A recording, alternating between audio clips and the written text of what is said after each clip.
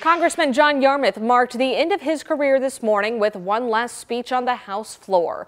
He's served Louisville for over 16 years. Since 2006, Yarmuth has held several powerful positions within the House, including his current role as chair of the House Budget Committee. In today's speech, the representative gave many thanks and spoke on what he's going to miss, including the friends he made across the aisle.